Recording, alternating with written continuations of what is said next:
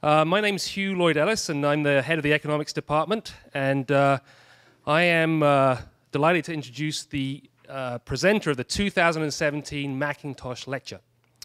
So first, I just want to say a few words about William Archibald Mackintosh. He was a major force in building Queen's University into one of Canada's leading institutions of higher learning. Born in 1895, Mackintosh entered Queen's in 1912 and left with both a BA and an MA just 4 years later. He returned in 1920 with a PhD from Harvard, and in 1927, at the tender age of just 32, he became head of the Department of Political and Economic Sciences. After a 7-year wartime stint in the service of the nation, he returned to Queen's in 1946 to serve as Dean of the faculty, and then from 1951 to 1961 as principal of the university. Mackintosh wrote numerous books and articles, primarily about Canadian economic history, international trade, and economic policy. He was particularly interested in the period of development in which Canada became a nation, and in his book, The Economic Background of Dominion-Provincial Relations, published in 1940, which was the classic work on economic history of Canada up until that time. Mackintosh had an important influence on economic policy, both in Canada and internationally. He had a strong working relationship with the Mackenzie King government during the 1920s and played an important role in expounding the implications of Keynesian analysis for Canadian economic policy. During the crucial Bretton Woods Conference in 1944, which hopefully my Econ 239 students recognize now, having not known what it was before. He was a special advisor to the Ministry of Finance, and he helped to create the institutional architecture that governs international trade and finance to this day. In 1967, Mackintosh was awarded the very first Innis-Guerin Medal by the Royal Society of Canada, which was their highest honor for a social scientist. So this year's Mackintosh Lecture is to be presented by Professor John A. List. Professor List is the Kenneth C. Griffin Distinguished Service Professor in Economics at the University of Chicago, and is also chair of the department for his sins, I guess. He graduated in economics from the University of Wisconsin, Stevens Point, and earned his PhD from the University of Wyoming. Before joining the University of Chicago in 2005, he was a professor at the universities of Central Florida, Arizona, and Maryland. John is a research associate at the MBR and served in the White House on the Council of Economic Advisors from 2002 to 2003. He's a member of the American Academy of Arts and Sciences, a fellow of the Econometric Society, and has received numerous prizes and awards for his research, including the Arrow Prize, the Kenneth Galbraith Award, and there's a Finnish award which I can't pronounce, which is the Irjo Jansson Lecture Prize. Is that anywhere close?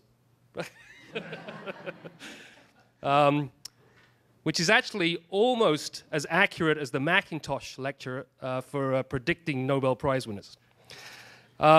And also the Klein Lecture Prize last year. He has received an honorary doctorate from Tilburg University and has twice been named a top 50 innovator in the non-profit Times for his work on charitable giving. John's research, which includes over 200 peer-reviewed journal articles and several published books, focuses on using field experiments to explore economic questions. In particular, by setting up carefully designed experiments with people performing tasks they are used to doing as part of their daily lives, he tests how people behave in natural settings, and also whether that behavior is consistent with economic theory.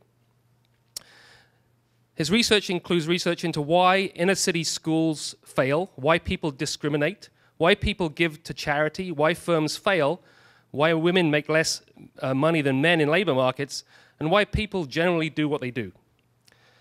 John's recent book, The Y-Axis, Hidden Motives and the Undiscovered Economics of Everyday Life, co-authored with Uri Gnezi. I'm not sure if I pronounced that right either. has become an international bestseller. As the late Nobel Prize-winning economist Gary Becker noted, John List's work in field experiments is revolutionary. So it's with great pleasure that I welcome John List as this year's Mackintosh Lecturer.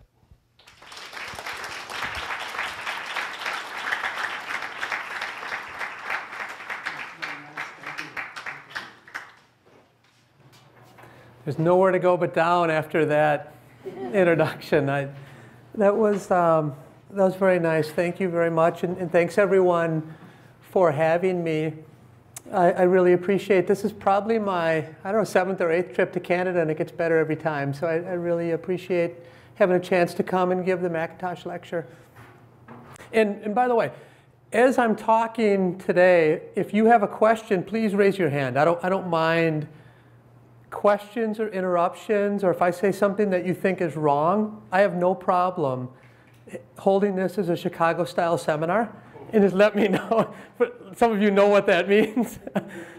Please let me know, and I'll try to answer any questions on the fly. If you want to hold till the end, that's fine too. Okay? So thanks a lot. Ray DeRentis, 14 years old. Antonio Fenner, 16 years old. Oscar Marquez, 17 years old. I was doing a field experiment on teen violence, and all 3 of these boys were shot during that field experiment and killed. The fact is, nearly 1 Chicago public school student is shot every day in the streets of Chicago. It's primarily a male problem.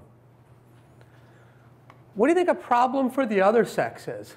What can you guess?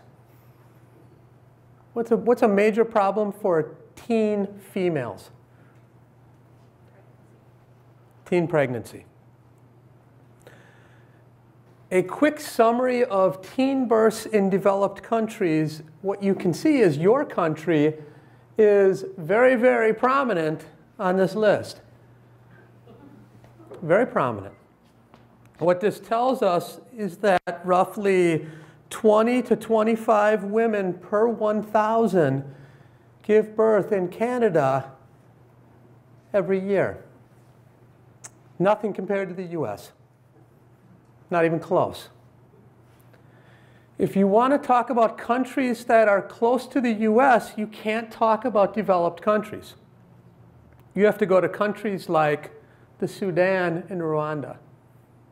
In fact, in Chicago, by the time African American and Hispanic teens reach their 19th birthdays, roughly half of them have been pregnant at least once.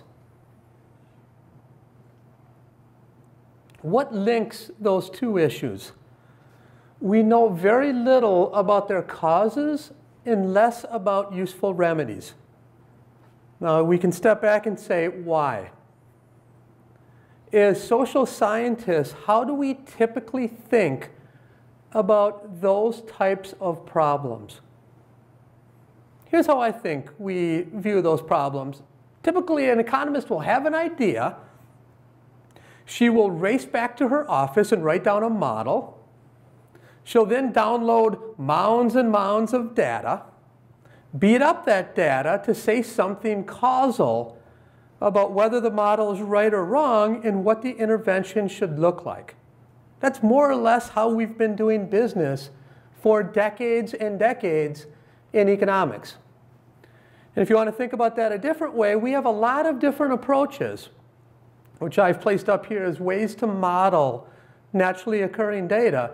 Difference in difference models, propensity score matching, IV, structural estimation, etc. All of these approaches are meant to make different assumptions so we can say something causal within the data.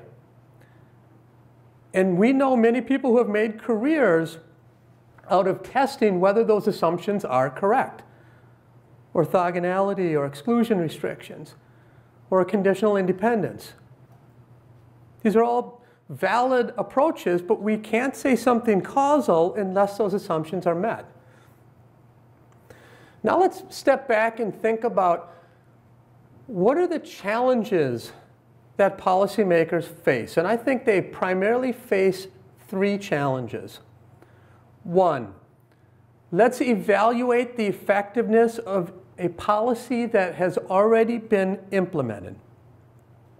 All of those approaches are very good at doing that. Very, very good.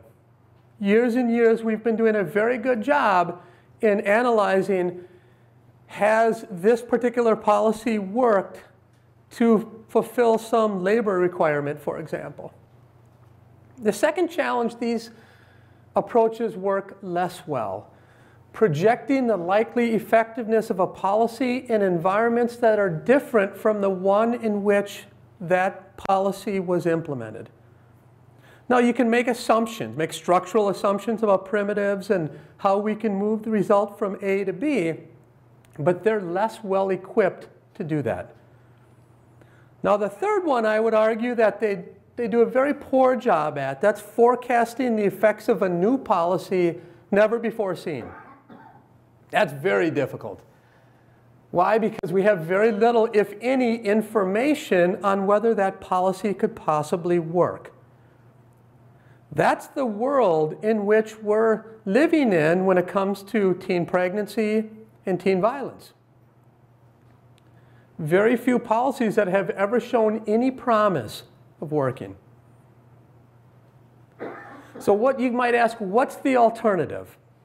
And if you listen to the great intro, you know what I'm going to say. The alternative, of course, is to run field experiments. Use the world as your lab. And don't stand back as a passive observer and let the data come to you. Go out and generate your own data. Go out and put together treatment and control groups to test economic theory, to test economic policy. Now, usually at this point, people say, well, what is a field experiment? And we will get to that today. But what I want to take on is, who are my subjects?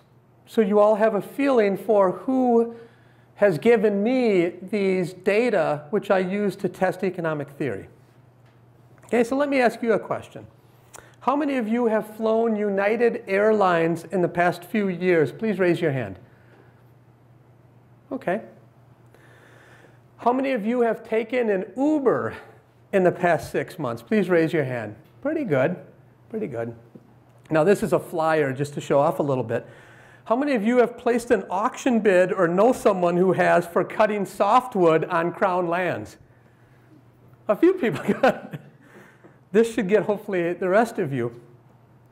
Please raise your hand if you've used Google to search and purchase. Please raise your hand if you have. Awesome, awesome. Has anyone not raised their hand at least once? Perfect, perfect. All of you are my experimental rats. All of you have helped me learn about the real world. You haven't known it, but when you've jumped on a United flight, I was probably behind the scenes changing prices. When you've considered taking an Uber, I was probably behind the scenes giving you potentially incentives or varying prices. Same thing with Google. All of you have been part of at least one of my experiments. I can't say Chris Cotton did this at a particular day. I can't do that. That would be kind of creepy. Okay, so I'm not a creeper like that. But what I do know is when I raise the price of an airline ticket on United Airlines by 10%, I know how people like Chris respond. That's the important thing anyway. And I do know how we can think about testing theory by manipulating prices and non-pecuniary features of items to test things that we don't know about. That's exactly what I do. Okay, so today, for the rest of the lecture, I want to talk a little bit about some of those experiments that I've been running out in the real world. Let's, first of all, go back to those two problems, and I'll tell you a little bit about what I've done with those two problems. So for teen shootings, the way we started is we said, can we create an economic model that can predict which boys are most at risk. And you can, in a regression model with only 3 independent variables, you can do reasonably well predicting which boys are most at risk. Now that we can identify those boys, we can think about what are the best interventions to use to make these boys' lives safer. And what we find is the typical thing is that an economist will come in and use pecuniary and non-pecuniary incentives. Pecuniary, I mean by giving them cash to do an after-school program rather than get in a fight, join a sport or whatever. What you find is that none of that stuff works.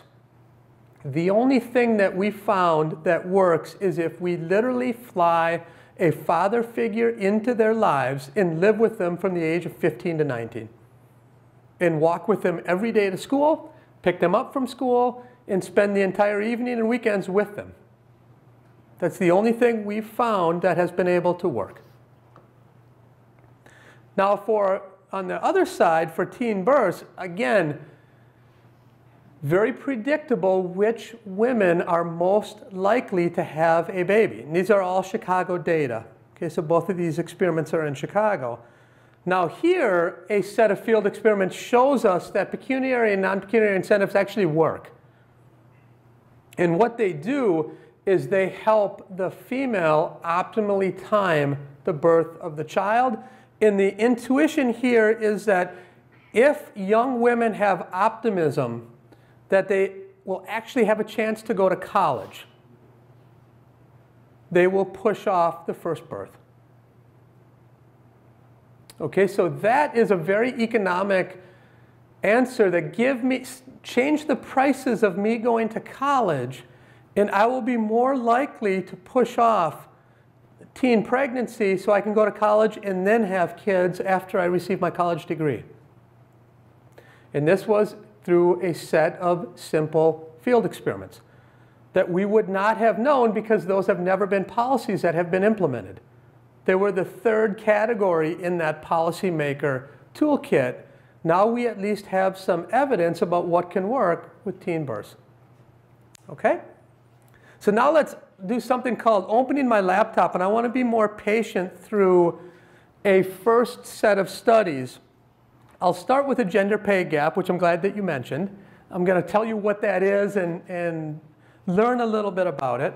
And then I want to go to this question about why people discriminate.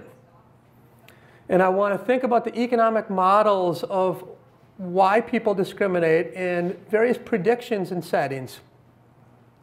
I won't talk about this today, but one thing I've been working a lot on is why people give to charitable causes. I'll have a slide at the end to talk a little bit about that, but not at length. And then tomorrow, the entire lecture tomorrow will be based on why inner city schools fail. And I'll tell you about a school that I started in Chicago that essentially led to a set of pre-K programs that we are now pushing all across the states to get universal pre-K in the US. Okay, so we'll talk a little bit about those education field experiments tomorrow. Okay? So let's first of all ask the question. Let's stay in the gender pay gap for a second and say, are men paid more than women in labor markets? This should be a simple question that data can help answer. And here is a set of countries, and again, you can see Canada ranks well, just like the US, in terms of having a big gap. Okay, so what this tells you is that in Korea, the median man earns about 37% more money than the median woman. What this tells us in Canada is that men earn about 22% more than women. In the US, it's about 18%. The OECD average, it's about 17.5%. Okay, so the fact is that on average, men earn much more money in labor markets than women. Why do we think that is? What do you think can explain that? Well, what we can do is we can go look at mounds and mounds of data and use those approaches and try to figure out whether things like labor market attachment or skills or education can explain those differences. Okay? And economists have done this for decades. So what I have here is I have from 1979 to early 2000s, this is the actual female-male wage ratio. So what this tells you is it started off about 67% and it's gone to about 80%. That means that women on average earn about 80 cents on the dollar that men earn. And this comes from not my paper, but one of my colleagues' papers, Derek Neal. So what people have first done is they said, let's adjust for schooling, let's adjust for part-time work, and put in other controls. And what you see is that shifts up. Okay? So that takes care of some of the pay gap, but not all of it. And then people say, well, let's add additional controls like labor market attachment. And what this means is that women are more likely to drop out of the labor force to have children. Sometimes men do, but women drop out of the labor force much more often than men. This adjusts for some of those characteristics, and you still see that we're at about, I don't know if this is working, but we're at about 90%. So women earn about 90 cents on the dollar after you adjust for those other characteristics. So now we're in this world of what can possibly explain the other 10%. And the economics literature has come up with different reasons. One is discrimination. The other one is along the lines of preferences. And this is where I'm going to focus on to start. That women might shy away from competitive settings. That's a part of the literature that I want to focus on now. Okay? So you should step back now and say, well, how can we learn about those preferences, whether men and women have different preferences? I argue that one of the best ways is to do a lab experiment. So gather students in a room like this, have them come in, and have them make choices that you observe, and you try to interpret what those choices mean. Okay? So now, in the area of gender and competition, here's how these experiments work. And these are not my experiments. Muriel Niederle, Uri Ganese, who you mentioned, has work in this area, Aldo Rusticchini. They bring in a group of people, and they tell them, you can choose either piece rate or competition. So your job is to solve anagrams. You have 5 minutes to solve anagrams. If you choose piece rate, every anagram you solve, we will give you 50 cents. If you choose competition, every anagram you solve, we will give you $1.50 if you solve more than your anonymous competitor. Okay? So the value proposition is I can get 50 cents per anagram. If I choose piece rate, I can get $1.50 if I choose to compete if I solve more than my competitor. And then they simply look at which one do men choose? Which one do women choose? Okay? And then they engage in the activity after they choose it. What you find is one stylized result is that women shy away from competition. And here's what I mean by that. Whether it's anagrams, which, by the way, women are much better at solving anagrams than men empirically. Okay? But the fact is that only about 25% of women choose to compete, whereas 40% of men choose to compete. Shooting basketball free throws, men are empirically better. About 52% choose to compete, only 15% of women. So regardless of whether the woman is better, she still chooses the piece rate rather than the competitive scheme. So that's where the stylized result comes from. Okay?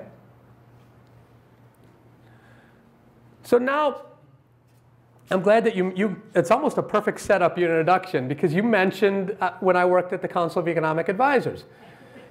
And there, we were revising the benefit cost guidelines.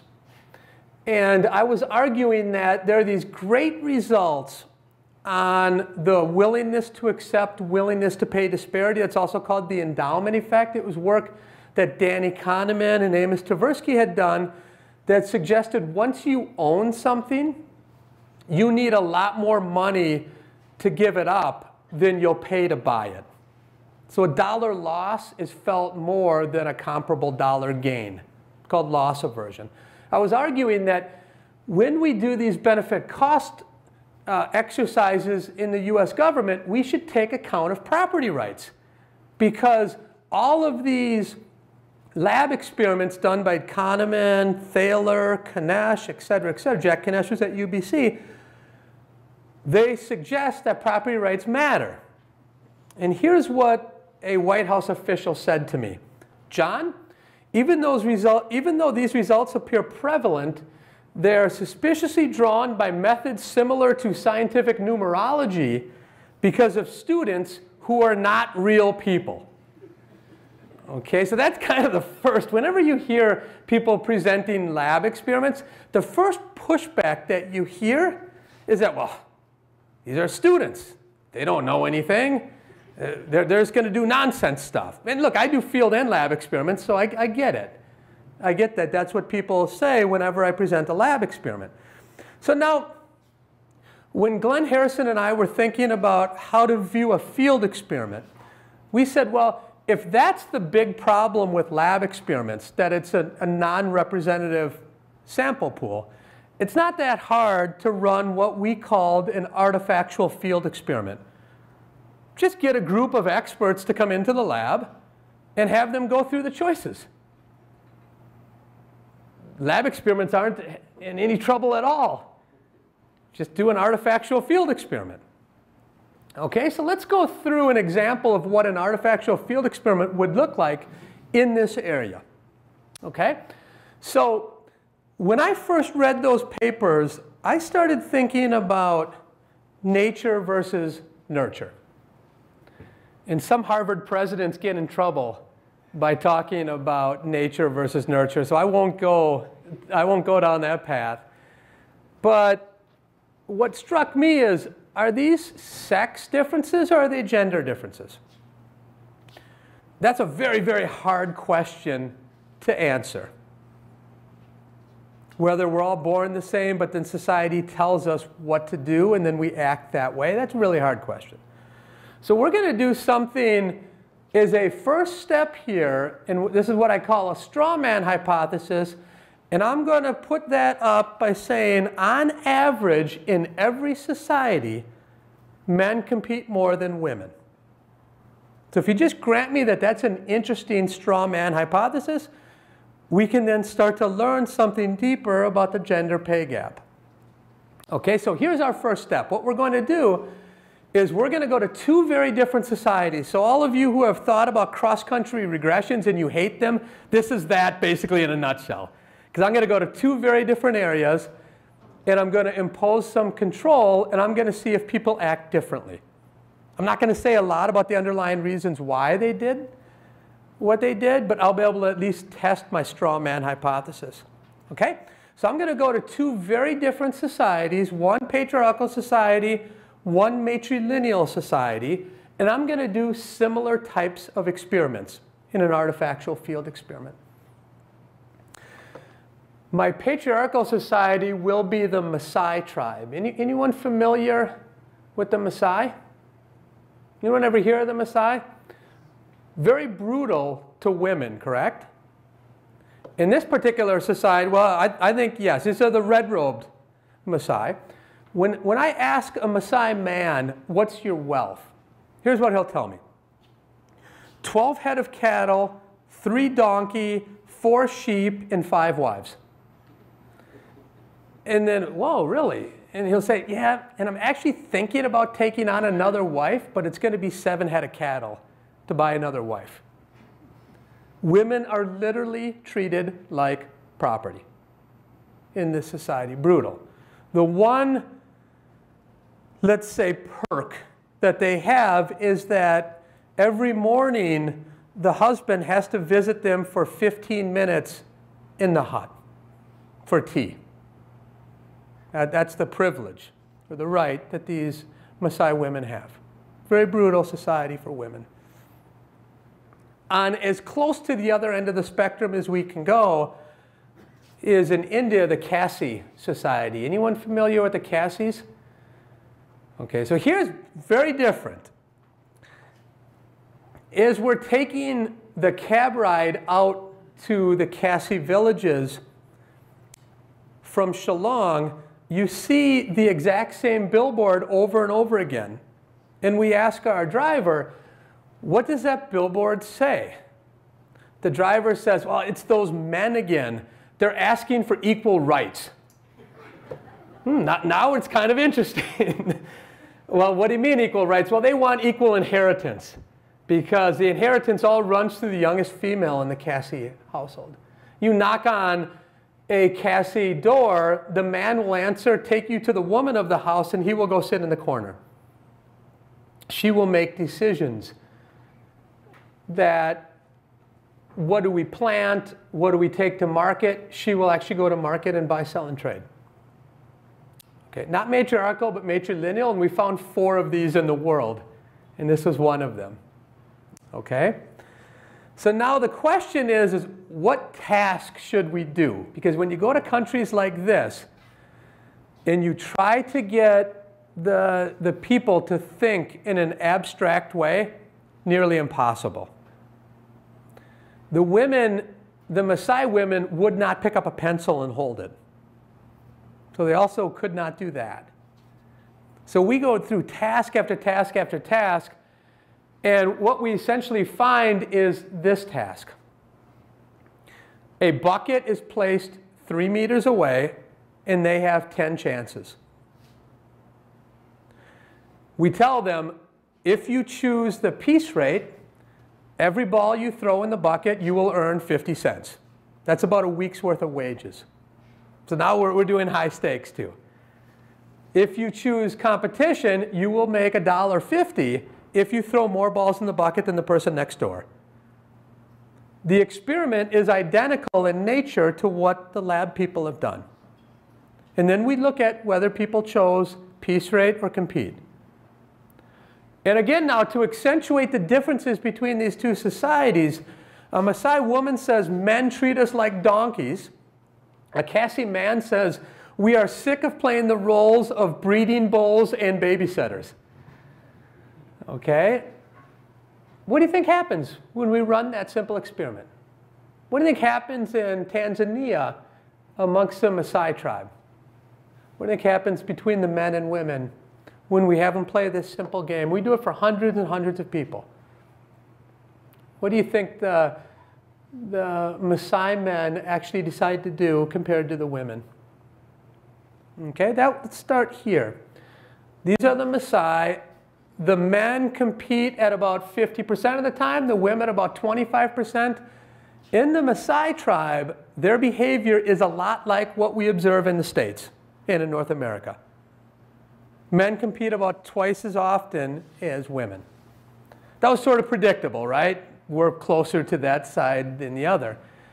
But the next click is going to be the money click, isn't it? Because that's going to hopefully give us at least a conversation starter about our straw man hypothesis. What do you think is going to happen when I click? How many people think the bars are going to be about the same as the blue bars? Please raise your hand that the matri will be a lot like the page. Quite a few. How many people think the bars will be about equal with each other? How many people think it could actually reverse? Okay. That's exactly what it does. Keep in mind, we're not randomizing people into male-female. We're not randomizing people into culture. But it at least suggests how important socialization is. When we do this with other games, bargaining games, women in the US negotiate and bargain much less than men. Guess what happens in the Khasi world? Their women bargain like our men. Their men bargain like our women. They have risk preferences that are just like women to men and men to women again. It's almost amazing that across several games, their men are like our women, their women are like our men. It opens up the avenue that we're all born about the same, and then society tells us where it is appropriate to be on that spectrum. You can think about when I was little, I was raised in Wisconsin. And we had these gym classes, physical education classes, where the coach wanted us to go out full effort every day. Some days you're tired. So I would go half effort because I'd be more interested in the math class. Guess what my gym teacher would yell to me? Hey, List, stop playing like a girl, or stop playing like a sissy. Whoa. And guess what he would yell to the young girl who's dominating? Tomboy. That's the society we live in. Their society tells them much different activities are appropriate. Our society tells women and men which activities are appropriate. So now let's talk about some interpretation. This is going to be loose now, right? Very loose. This isn't a well-controlled experiment per se. One interpretation is that the caste society removes social barriers that prevent naturally competitive women from expressing their true personalities. That's one speculative interpretation that's consistent with these data. Another one is that society allows competitive women to earn greater rewards in markets, and then they pass that on to their daughters, both of which increase the competitive genes. Check. Consistent with that, too. It's very different. It's a market-based, kind of a Chicago-style story, but very consistent with the data. Now, what we've done is, for the last several years, we've gone back and we're taking biological markers, and we're trying to figure out why exactly that's happening. And that's basically where we are in this research agenda, trying to figure out, is it more the first, is it more the second, or is there something different that we have not thought about that we need to explore and figure out why exactly the gender roles are essentially reversed in this society. Okay, I'll stop here. Before I go on to discrimination, I'll ask if you have any questions about this first artifactual field experiment. Yes, go ahead. Do men and women have testosterone differences? Pardon me? The hormonal differences, testosterone. That means So these results will hold whether it's with pre-puberty or post-puberty. The results will hold. But the reason why we took biological markers is for that very reason. So we're over there taking saliva to take measures of that to see whether those could be important differences. And we're analyzing those data right now on the saliva. Okay? Yes, go ahead. Given that you said 50 cents was like such and such amount of wages for people in these countries, is there a concern that that would skew the data towards not competing? Yeah. You know what? When I first saw those results, I thought, you know what? That's just risk. It has nothing to do with preferences for competition. It's a well-known result in the literature that women are more risk-averse than men. And the competition sets up a reward scheme that just has higher variance. What we do in these is we end up measuring their risk posture and then net that out of these results. Now, these results will also hold for smaller stakes, too. That's a good question, though. Yes? I have to ask the Chicago person, who earns more? The people who choose to compete earn more, because when you think about it, you're earning 3 times as much. So if everyone chooses to compete, they're taking more money from us. And if you have a 33% chance, I'll get to whether men or women earn more. If you have a 33% chance to win or higher, you should always compete. So now guess who earned more? The men in the blue and the women in the red. And it's because it's all based on who competes more. And it's true because empirically men and women do about the same in this task. But I'll tell you what, when we went back, you would not believe what we found when we went back to these villages. there were buckets and tennis balls lying all over the place. So that experiment was done at that point. There were expert ball throwers then. But the reason why we did underhand is because the men did have an advantage on chucking spears amongst the Maasai for hunting. Okay? So now this is very artificial in a sense, right? That's why we called it artifactual. So can we take that type of reasoning and do something more in the field? Because what's the big argument against an artifactual field experiment? It's that the nature of the task and the incentives, et cetera, are artificial. And it's not necessarily the population like the official from the White House argued, but it's actually the properties of the situation. They're so foreign in a lab experiment or an artifactual field experiment that it's leading to curious results. So when Glenn and I wrote this paper, we said, okay, the next step in a field experiment lineage would be what we call the framed field experiment.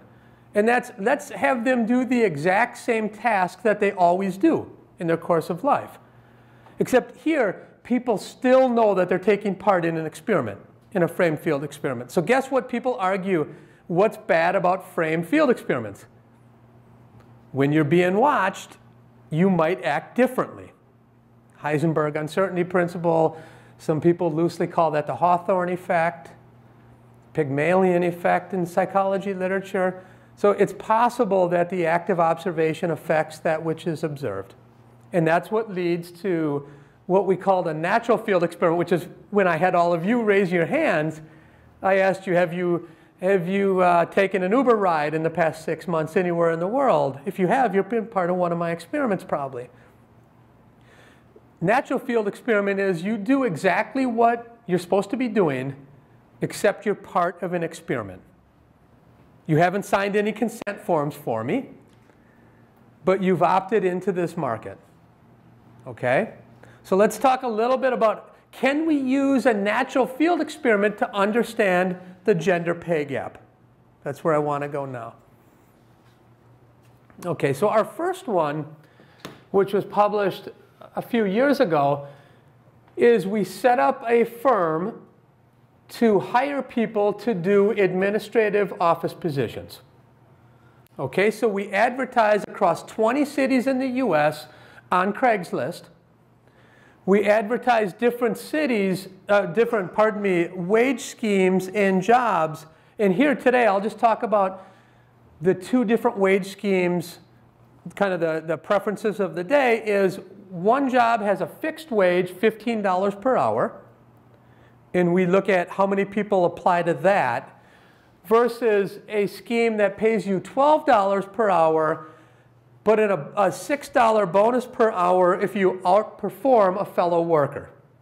Okay, so that's a way to operationalize the piece rate versus a competitive scheme. And then we'll simply look at people who have applied to those jobs, and we'll look at whether men and women act the same way they do in the lab and the same way they do in artifactual field experiments. Okay, so that will be natural field experiment 1. Natural field experiment number 2 will be about negotiations. Same kind of setting. Advertise identical jobs, except for one job we say wages are negotiable. For the other job, which is identical, we leave that sentence out. And that's it. Okay, so that's a very simple, very large natural field experiment where identical job, including that sentence and taking it out. And that's what I mean by leaving it vague. It's just, it's not in there. Okay? So let's see what happens. In the first field experiment, what actually happens is that both men and women shy away from the competitive scheme. Where before, remember what the lab in the artifactual field experiment told us is that only women shy away from competition. In the field, they both do. But you get the result because women shy away from it more than men do. And they shy away from it enough to where those early search differences can lead to significant 5 to 10% wage differences across men and women, just because of the early search differences. Yes? Is there any evidence that this pay gap is a serious problem in this particular occupation? Because you were showing us aggregate data before. Yeah. And the types of people. It's pretty much across every occupation, including occupations where women dominate. Yeah. That's a good question, though. Is that can we learn about the composition of it? Now, I'm not going to argue that it's the same magnitude, but it's the same sign. Okay? Okay?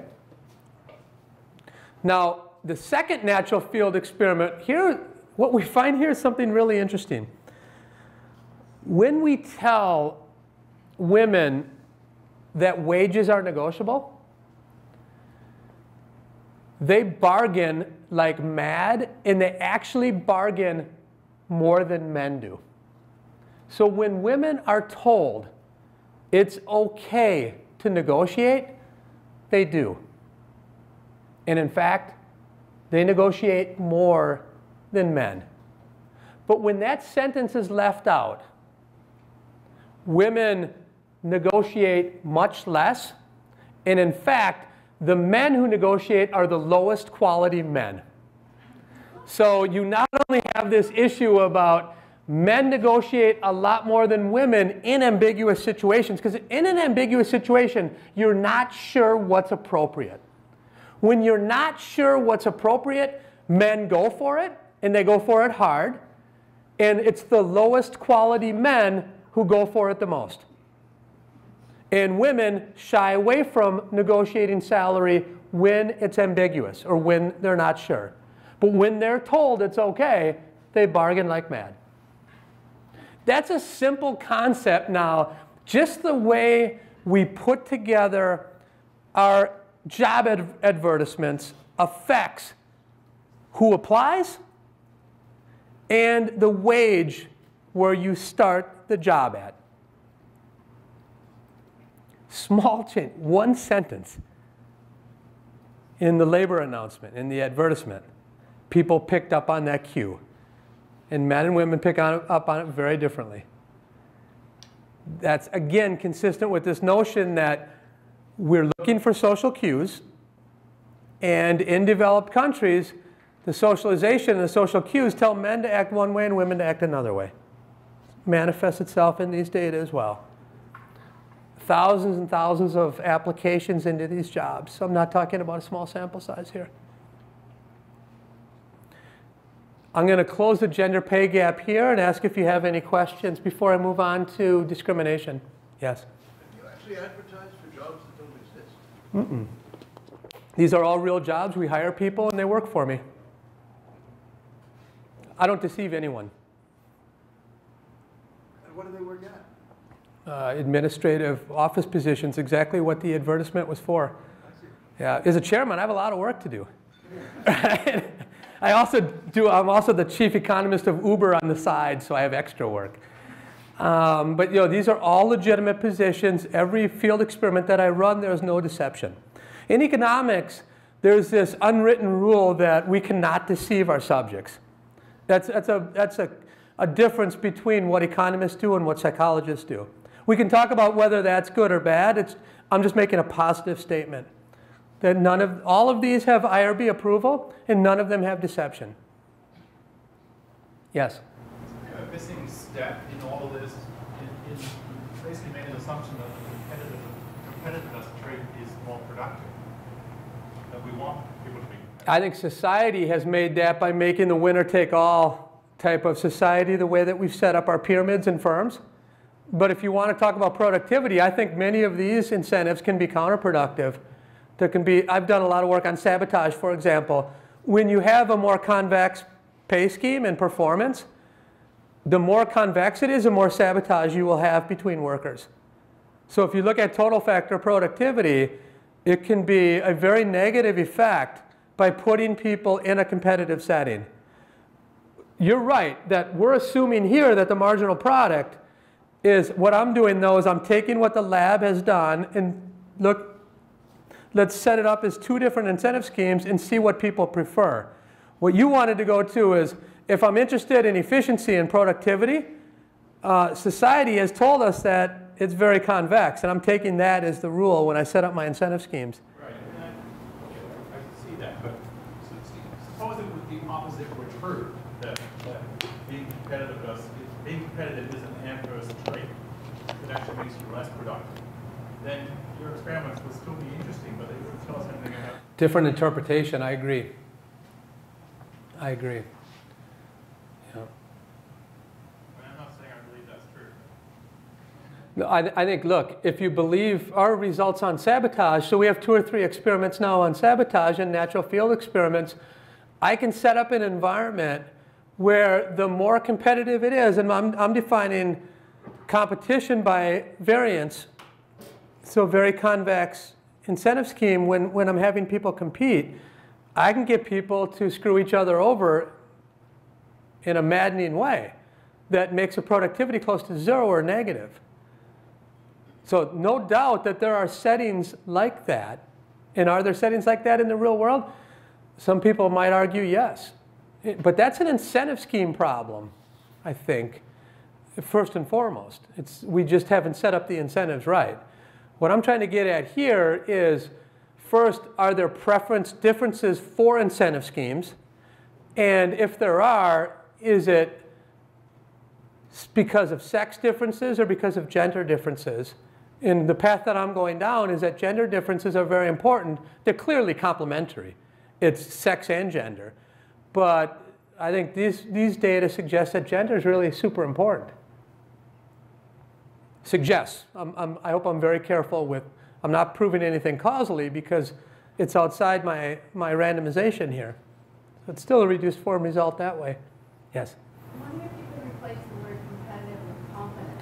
Yeah, we actually don't use competitive in the experimental protocol. I use it here just to give you the flavor of what those are. But that said, loaded words affect behavior. So your point is exactly right. In the schemes themselves, we just describe the incentive scheme and don't call it piece rate or competitive. We don't mess around with loaded terms. We just say, for every successful try you have under scheme 1, you earn 50 cents. If you choose scheme 2, you earn $1.50 if you make more balls than the person next door. And then we switch what A and B is across people. That wasn't my point. My point was, are you testing whether women are more or less confident than men, as opposed to more or less competitive? Yeah. Okay, your point is, John, if you could actually set up an experiment where you got beliefs. So the second time we went back, we actually got their beliefs and rewarded them based on how accurate their beliefs were. And in these settings, women are more overconfident than men in the Cassie Society, which is very similar but opposite of what men, overconfident young men, in the developed world. So it's overconfident young women. Now, that's still like a reduced form thing of why is that? And my argument is it's because societal influences. Yeah. Go ahead. What are the multiple wages that you're able to control out at all, whether the men negotiate or exactly because their outside options are different? Yeah, remember, I'm looking at, here I have good randomization because I have the exact same man, I have John getting an ad, and then I have John 2 getting the ad that says wages are negotiable. So I have the outside opportunities controlled for because I have randomization here. I'm randomizing at the city level, so the orthogonality assumption by my assumption is that the randomization worked. I'm fine with that. So remember, I'm comparing men across these 2 settings and women across these 2 settings. Okay, does that make sense? Okay. Yes. Go ahead. People are choosing to apply for the job based on seeing. What we do in all these experiments, I left this on the sidelines, is we announce the job and then they send in, I am interested in this job, then we give them the weight. Yeah, that's how we deal with the endogeneity. Otherwise, we're in big trouble because we don't know the denominator. So that's how we make sure we're controlling for the denominator. That's a good point. Okay, does that make sense? You have to do it in the second stage. See that? You express interest and then we randomize you. Yeah, that's good. Okay, good. Let's move on to discrimination. You guys teach discrimination here, right? Models of discrimination. Can I ask some of the students, what are the two major models that economists have for discrimination? I'll give you a hint. One was Becker's original thesis in 1957 that he wrote at the University of Chicago. What was that theory? Taste-based discrimination, right? People will, a firm or a person will forego profits to cater their prejudice. I will hurt someone else because it makes me feel good. Taste-based discrimination. What's the other major theory that we have? Statistical, or what Pagoo called third-degree price discrimination. Here, I don't really care. I don't get utility out of hurting people. But if I can make more money, I will discriminate. That's a really hard problem to tackle with mounds and mounds of data. You have mounds and mounds of data. What you can observe is that discrimination exists. We've done that for years as economists. But can we beat up mounds and mounds of data to figure out the underlying motivation or which of these two models is right? No, nearly impossible. I think Laban and Piet is the closest, and they don't even do a very good job of it. And it's in a major journal. Why is it important? Why? Because we develop policies based on what kind of discrimination is occurring. Think about quotas. If you're a football fan, think about the Rooney Rule. All of those are under the model of taste-based discrimination, without even knowing that that's at work. Okay? Back in 2004, I put together a theory and a set of field experiments that allowed me to parse what kind of discrimination was at work in the markets that I was looking at back in the early 2000s. Now we've come back to that research, and I want to tell you a little bit about it and show you the power of a natural field experiment, how I can just use two simple experimental cells to show you what kind of discrimination is happening in markets. Okay? So here's the new experiment. I have 12 disabled, these are people in wheelchairs, and 12 non-disabled people take the exact same cars out to different Chicago body shops. And what each car has is a defect that we want fixed. Okay, so what I mean by this is the disabled person takes a car out to, I think in this first experiment, 6 different shops. And then a non-disabled person takes the same car out to 6 other shops. And then I have 12 and 12 go across all kinds of different shops asking for a price quote.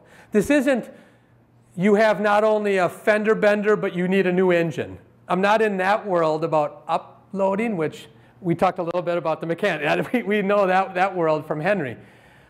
This world is, there's just something that needs to be fixed. Okay? So I have the exact same cars going out. They're reading the exact same script. So it's a natural field experiment from the mechanic's viewpoint. What you find in this first experiment is that the disabled receive prices that are about 30% higher than the non-disabled receive. Okay. So now we see there's discrimination in this market. But what is the nature of discrimination? Why are the disabled getting discriminated against? It could be that mechanics just don't like the disabled. Probably not, but it could be. Or it could be that there are search differences. I know it's harder for the disabled to go and get multiple quotes, so I'm going to give them a higher price. That's third-degree price discrimination. Just looking at data like this, impossible to tell. Okay, so what we did is we give a survey to the disabled, and what we find is that they do search less. We then ask body shop mechanics, who do you think searches more? They believe that the disabled search less. So this is at least some evidence consistent with third-degree price discrimination. So we then have an idea. Let's first of all go out and try to replicate that result, send new pairs out, new cars out. But then let's run a new treatment whereby we have all the agents say, I'm getting a few price quotes today. We have the disabled and the non-disabled say, I'm getting a few price quotes today. Okay? So these are our two cells now. I'm trying to replicate, and then I'm adding a treatment. So here's what happens when you replicate. Now it's a 20% difference, but you still observe discrimination against the disabled. So people who are in a wheelchair receive on average $600 price quote. The non-disabled receive on average a $500 price quote for the exact same fix. Okay, but now the next click is going to tell us what model is at work. And what this suggests is after the disabled give the signal, I'm getting a few price quotes today, guess what happens? Now their quotes are isomorphic to the non-disabled. Once you've sent the signal that the search will be equal, the discrimination goes away. Would Gary's theory predict this, Gary Becker? No. Either you like disabled or you don't. It doesn't really much matter if they say an extra sentence. You always should discriminate against that group. This is reasonably strong evidence, I would say, that it's third-degree price discrimination. We could do this across many different markets. Once we have the model in mind and we have randomization, we can set up where the two theories should be at odds with each other. Simple experiment, I believe powerful to tell us what is the underlying motivation of these mechanics. I'll stop there and ask if you have any questions about that natural field experiment. Go ahead. There must be other groups that mechanics think are going to research like, maybe also quote high prices for that. Absolutely. So I would say that I could replicate this by, in fact, we've done it with across race with buying cars, and we've done it across sexual orientation in buying cars. Sexual orientation, it's straight out Becker discrimination, taste-based discrimination. And what ends up happening is over all these data sets, what it feels like is that when it's a choice, it tends to be taste-based discrimination. When it's not a choice, it tends to be third-degree price discrimination, what you observe, which is sort of an interesting result. At least, so in general, when people say it's X, obesity, then I say, well, if there's any discrimination, it's going to likely be consistent with that model. Yes? When they say in these experiments that they are going to get a few quotes today, is there an action associated with that as well? They actually... Well, yeah, now let's go back to this, is that all of these cars are fixed. They're not fixed by all the mechanics, of course. What we did is we did exactly what a consumer would do. We took the lowest prices and went back to those mechanics and they fixed it. Our guys also got a few price quotes today. Absolutely. I'm just wondering why there isn't, what you make of the fact that the non-disabled... That means that these mechanics had the belief that they were going to get a few price quotes without even having them say it. Why? Because that's very similar to that. That's what that says to me. Does that make sense? It just seems surprising to me that just by saying it, and I'm just wondering if they were doing more than just saying it, but they like leaving the shop to actually get those price quotes for some of these guys. Oh yeah, so we have a monitor over there. They go in, get the price quote, come back out and drive away, and then the monitor gets the information in the survey from them. And then when we go back, the nice thing is they could just be making it up because we don't have them mic'd or anything. But when we go back and say, we got this price quote for that, every time it was honored, so I think that our price quotes are right. Now, what they're saying, we also tell them stick with the script, but I can't promise you that they stuck with the script in these, absolutely. But I can say when I told them to say a few price quotes, this went down a lot by 20% and this stayed the same. Yeah. Yes, go ahead. Also, this case space, but the mechanic is worried that the rival quotes will reveal him as... I'll lose a business. I'll lose a business. Not that I'm going to be viewed as a bigot, or I'm just afraid that I'm going to lose a business. I'm afraid that I'm going to be viewed as a bigot. Because now I have two quotes to compare. So, whereas if this quote's down, Yeah, so Becker discrimination does not have in there a parameter that says if other people view me as a bigot, I'm going to have less of a taste. It's not in that model. But you can always create a new model, absolutely, that would make it indistinguishable from third degree. And one thing is to say I have a preference for what somebody else thinks. Now there's not a unique prediction in Gary's theory versus Pagoo or Arrow. Yeah. Yes? Were the disabled and non-disabled the same gender, or was Yes. Yeah. Any other questions on that? Okay, very good, very good. Let's, now I'm just going to go through a few slides, one slide on why people give to charity. What do you think the major reason why people think others are giving to charity is? If you go all the way back to Socrates and Plato, what do they say? The reasons why people give to charitable causes. What was that? Altruism, right? Altruism is, I care about the well-being of another person. Altruistic. What we found in most of our data is at least small givers give purely for selfish reasons, not altruism. What is it? It's the warm glow of making yourself feel good. And what Jim Andreoni coined is his warm glow theory. Gary Becker actually had that in a 1964 footnote of one of his papers. I think Gary was one of the early behavioral economists, actually, where he coined that people have this warm glow. So there, you don't really care about whether it's helping someone. You just want the warm glow feeling that you've done something nice. A purely selfish viewpoint. Now, once you have that in mind, we've worked with charitable organizations around the world to say if altruism isn't the underlying model for most people and selfishness is, it's a very different kind of ask to try to raise more money. Now, people usually say to me, well, John, that's a real bummer of a result. You're saying people aren't altruistic. What I say is, what do I care why people give to the charitable cause? I just care that they've given. And then that can help a poor child or a cleft palate being fixed if you're Smile Train, or an extra wish from Make-A-Wish Foundation.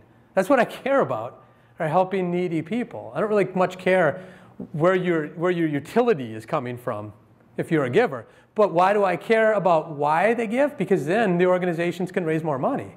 That's why I care. Externalities.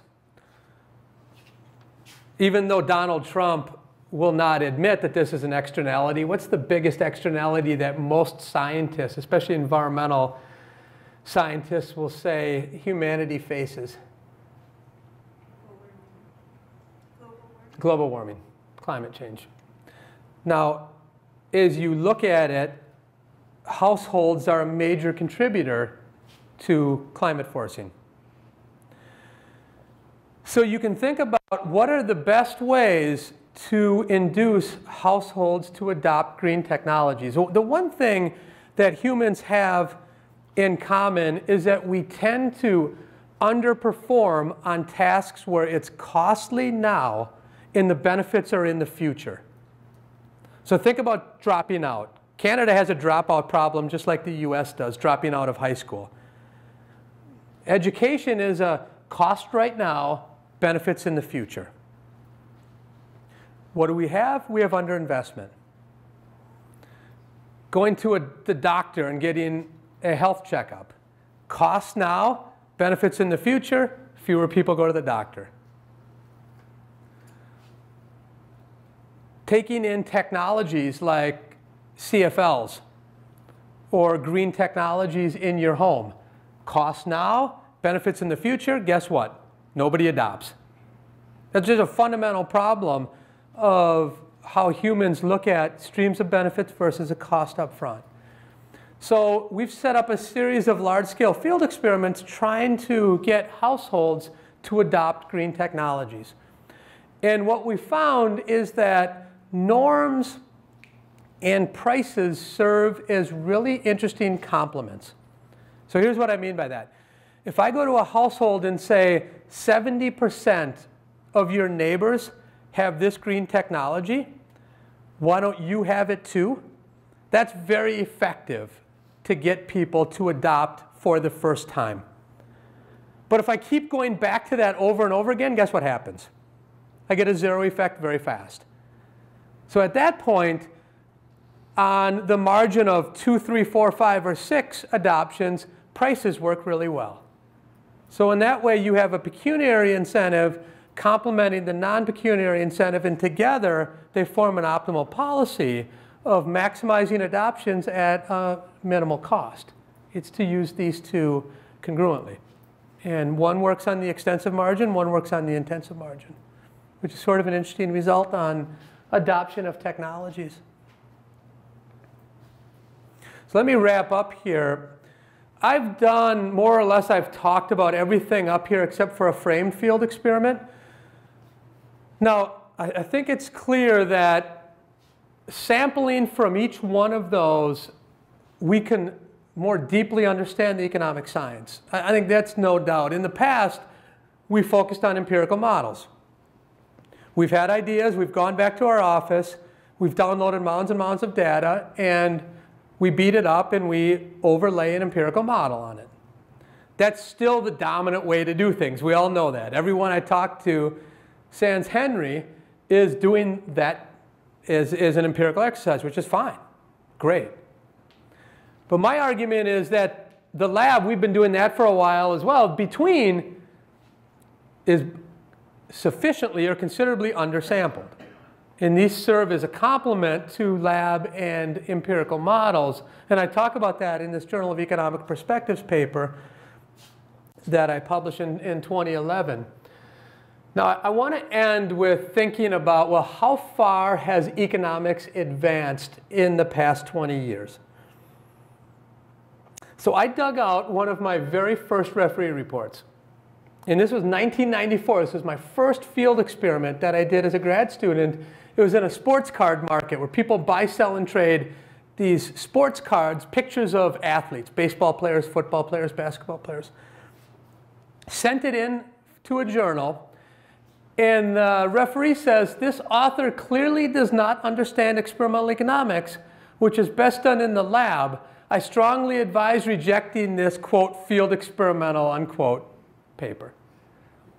That's said to a third-year PhD student. That's what I got back. And at the time, at Wyoming, everyone's telling me, just do things in the lab. No reason to go out in the field. No value. Let's fast forward. A recent referee report. Here's what the same journal, actually. I can't promise the same referee, but same journal. This author performs a field experiment, which clearly is a preferred approach to answer questions within economics. Pretty good. But I still advise rejecting the paper.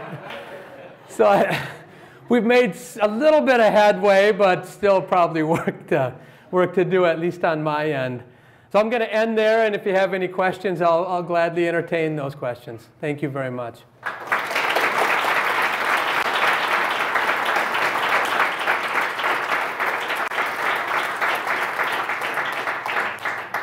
And quickly, before questions, I really want to thank sponsors. Thank you very much. Colleagues, everyone has been wonderful.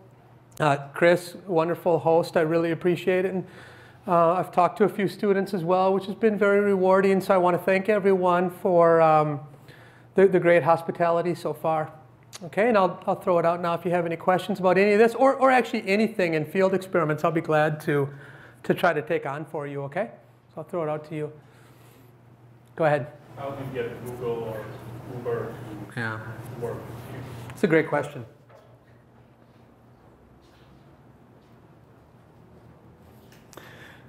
At the beginning, what I did was I used my own assets to run field experiments. So what was that? When I was little, I was a huge sports card collector. And I would shovel snow and be paid $5, and I would run to the grocery store and buy baseball cards. In the summers, I would cut grass, get $7, run to the grocery store, buy baseball cards. So I have all these cards, and I was going out with my girlfriend at the time, who became my wife. We would go to these sports card shows and buy, sell, and trade. And then I had this huge collection. And at those sports card shows at the same time, I was learning about economics as an undergrad at Stevens Point. And I thought, I wonder if there's a way that I can combine this business with the business of learning about economics and actually run experiments. Because A, nobody else in the world will let me. There wasn't a Google and an Uber back then, but they wouldn't let me anyway. Nobody would listen to me. So I had to do things on my own terms. I had to go to these markets. That's why my first probably 20 field experimental papers were in the sports card market. And people would say to me, well, the sports card market's not that important. And I would say, I agree, it's not. But it's the only way I can run field experiments. There's no other way. So now as you advance, people start to come to you and ask you to do research. At Uber now, it's easier because as a chief economist, I can run my own field experiments, but I still realize that doesn't help you that much. So what I've started is what's called the Summer Institute for Field Experiments, where I bring in every summer 20 firms to the University of Chicago, and I bring in roughly 40 to 60 academics, students, young professors, who team up with those firms. And these are firms who want to do field experiments. And then we have a week-long institute on how to run field experiments, how the firm should be interacting with the academic. And we more or less come up with several questions that the group should then go out and run after the institute is done. We've done this for 2 years. So my first inkling is to tell you, apply for the Summer Institute. It's being announced right now. Hopefully you're chosen, and then you have a set of firms that you'll run field experiments with. I think that cold calling in that doesn't work that well. I think using all the connections you can to people who know somebody high up to get you in a conversation does help. That's how I got in with a lot of firms, and that's how my postdocs do as well. But I would say the Summer Institute for Field Experiments is one way. Other than that, I would try to use all connections and also work with government. I've been doing work with the US Behavioral Insights team, the UK Behavioral Insights team, and the Aussie Behavioral Insights team, which they've been more open to that. Yeah. Now, Uber, I've put out a call for people who have ideas to do field experiments at Uber that you should email. It's called ubernomics@uber.com. And you should email your ideas there. And then we vet those ideas. And then we have several academic partners that we run field experiments with at Uber. So those are some ways in which, let me continue on that. This summer we'll be announcing something that's similar to the Science of Philanthropy initiative, which is something that I ran for 3 years, whereby I teamed people up with charitable organizations. And a lot of academics were partnering then with 501c3s to run charity field experiments. We're doing that same thing now with education and setting up what I call districts of innovation, where I'm going to have 7 teams from around the country, around the world, if we get enough applications, doing field experiments within an educational district. We do the same thing with the World Bank on environmental issues, where I have 7 teams at the World Bank doing randomization of, in some cases, really large-scale infrastructure investment in a random way, electrification, for example. So those are kind of like 4 or 5 ways for people to get involved. I hope that helps answer the question. Good. Good. Because I think that's the biggest barrier to entry. What I started right away was I started doing a lot of special issues. So I edited all these special issues and field experiments, but then I realized it wasn't an outlet problem. It was an input problem, that people who wanted to get started doing field experiments, the barriers to entry were so high. And that's one of the beauties of a lab experiment, is that the barriers to entry are pretty low, because it's very cost effective to get a subject pool in a lab experiment versus flying to Tanzania or the Cassis or whatever. Yeah. Or getting 100 vans fixed for people who have dents in the front fender. Any other questions? Awesome, thanks. So just to finish off here, I guess I have a couple of things I'd like to say. One is, one is that there's a reception after this at the University Club, and everybody's welcome to that. And also, we have a gift, which has come from Alison Morgan, who's here, and she is actually Mackintosh's daughter. So. Where is Mackintosh's daughter? Right here, Mackintosh's All right, let me give you a big hug and say thank you very much for supporting this great econ department. Thank you. And the granddaughter. The autobiography, there we go. Thank you very much. Thank you. Okay, and let me just finish by saying thank you very much, John, for a fantastic talk. Cheers.